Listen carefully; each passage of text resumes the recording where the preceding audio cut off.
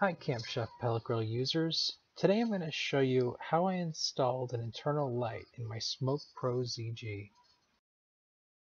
The first thing after selecting a switch that I needed to do was figure out placement of the switch. Right next to my RT-CLGTA controller seemed perfect. I knew I was going to step up the size of the holes, but first I needed to use a small drill bit to make a pilot hole. The switch manufacturer's website said that the outer diameter should be 3/4 of an inch. Not being the trusting type, I decided to break out my calipers, and as you can see, it was a little bit larger. So I figured I would drill to 3/4 of an inch, and I would use a file if I needed to step it up after that. It's probably a good thing that I was going to use a file anyway, because these burrs probably wouldn't be too kind to the wiring.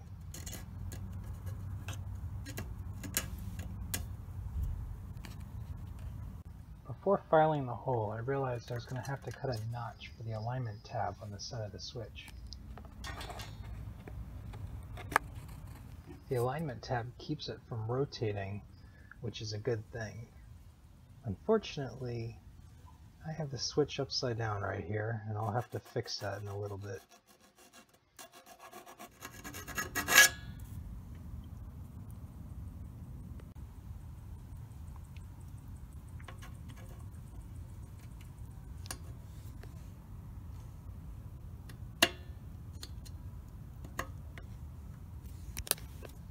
The harness plugging into my RT-CLGTA controller has a blue wire for hot, so to keep things simple I decided to use blue wire here.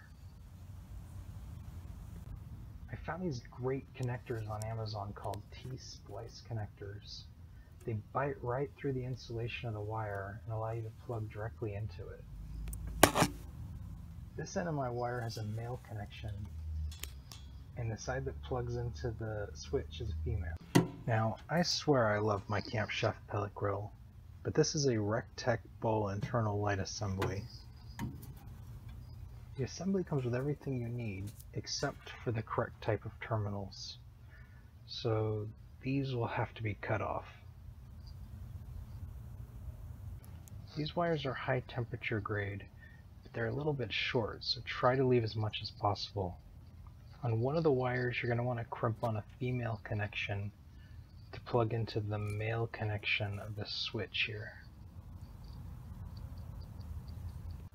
For the neutral side, I pulled out a length of white wire to plug into the white wire of the RT-CLGTA harness. I figured a lot of people know how to crimp these type of terminals to wires, so I didn't record a lot of that, but if you need to reference something, here's me making up the white neutral wire. And it doesn't matter if it's a white wire, a blue wire, or male or female, they're all the same.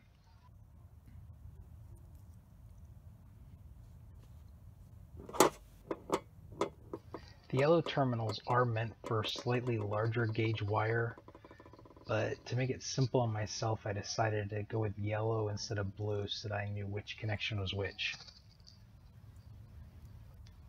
And after giving it a tug test, it seems to work just fine.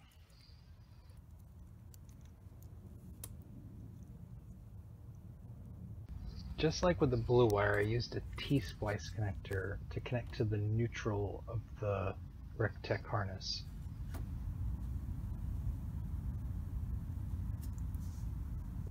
Since I had experience putting the blue one on, I knew this one would go on perfect the first time. Damn it! I'm not sure if that was because of the wire gauge, but eventually it did click into place, so just make sure you examine it before you walk away.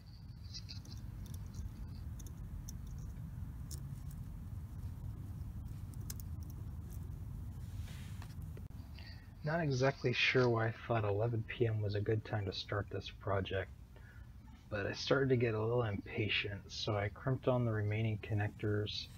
Figured I'd just give it a try before I made any more holes in my grill. Everything looks good here.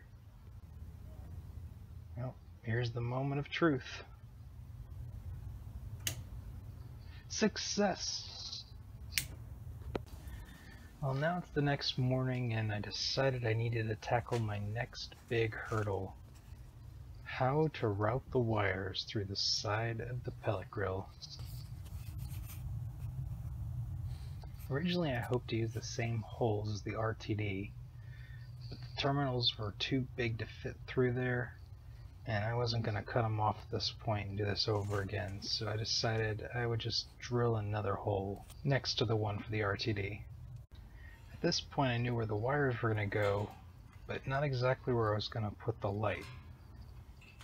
As I said earlier, the wires aren't very long, so they'd have to be close enough to the side, but as close to the middle as possible for maximum efficiency.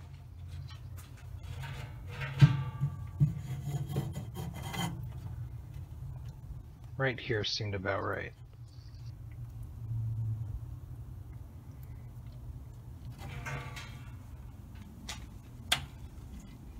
I dug around in my bin of random screws and nuts and came up with these.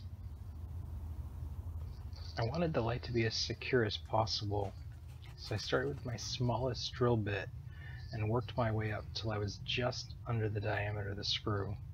That way I could tap some threads.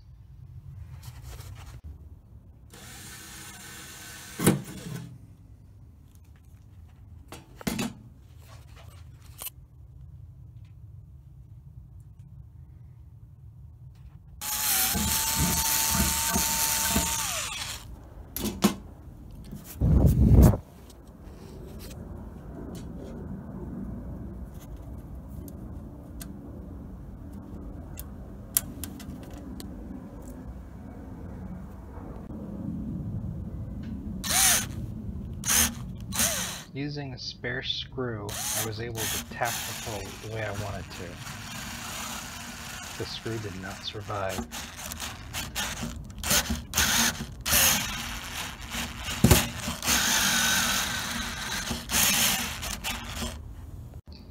Luckily I had a lot of spares, and using a regular screwdriver, this one went in perfectly.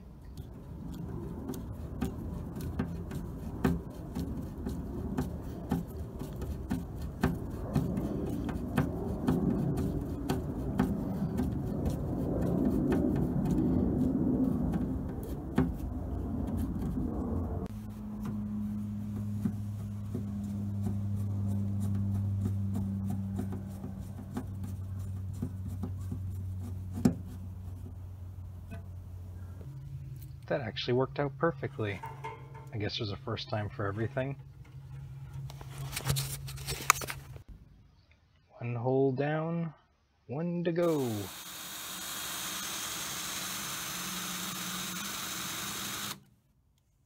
The back hole happened to be right at the bend in the top of the grill, so I had to bend this washer with some pliers to get it to fit. Wow, that worked perfect the first time too. I'm on a roll.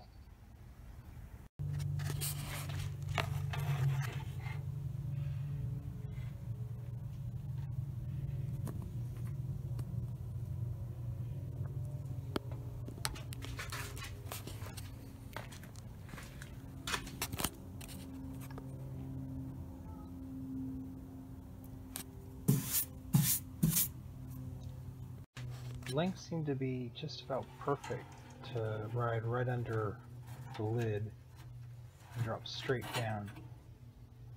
So I marked where I was going to drill and just went for it. I drilled a hole next to the RTD and directly under it up through the first part of the hopper, but not to where the pellets are. Scratches from the drill filled in pretty quickly after a few cooks. And that bend you saw wasn't nearly as bad looking in person as it looks on film, but I straightened it out with a pair of pliers pretty easy.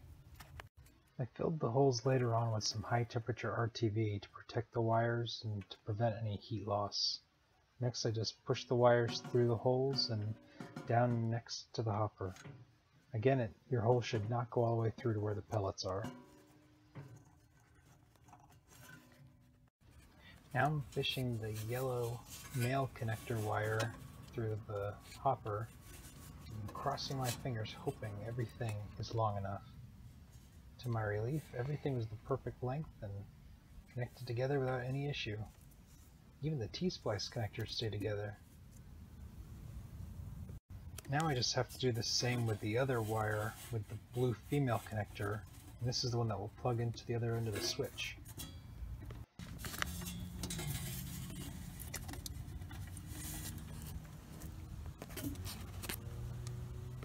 And once plugged in, we'll have made all of our electrical connections and we'll be ready to push it into place. I even got it in the correct orientation this time. Now that all the electrical connections are made and the switch is pushed into place, it's time to tuck the wires in. When tucking the wires in, make sure to avoid any of the fan blades in there. I always aim for the back left corner as it seems to have the most space away from the fans.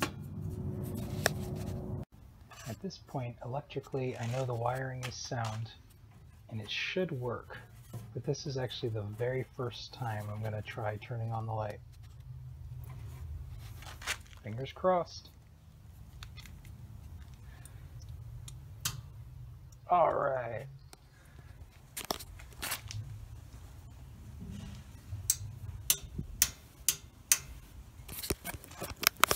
Now it's time for a trial run.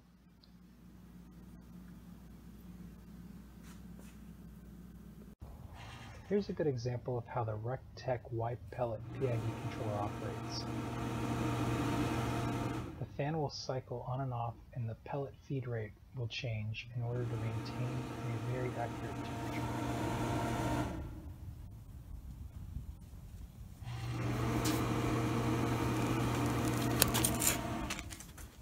Time to check the meat and see if this light still works at temperature.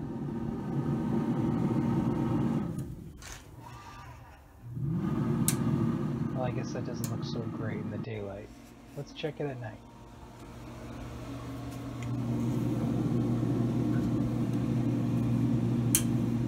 Still works 3 hours later. Thanks for watching, everyone.